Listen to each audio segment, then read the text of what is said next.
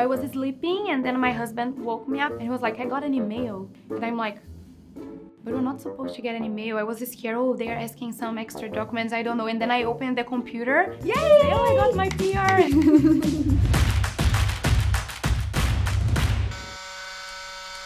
I was in Brazil and I was a journalist there, and at some point in my life I was like, if I want to grow in my career here in Brazil, I have to speak English. And then I came here to study for 1 year, and then I'm here for almost 5 years. I always communicate very well with people. It was like my strength. And then I came here, and at the first months I was very scared because it was hard to understand, hard to speak. My English was my biggest challenge here in Canada. I always tell to my friends that want to come, and sometimes they're like, I'm not gonna apply for this job because my English is not good. We all have the same feelings, and sometimes people don't go out of their comfort zone because they are scared. I'm not scared anymore.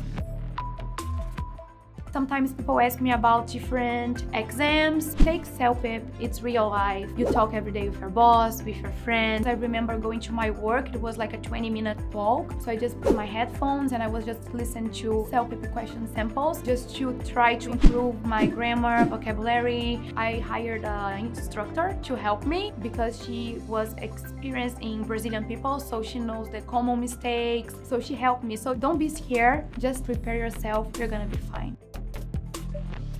After I took the CELPIP, I got my permanent residence. And I went to work the next day, oh, I got my PR, and they bought champagne and everybody was celebrating with me, so it was amazing. I'm very proud.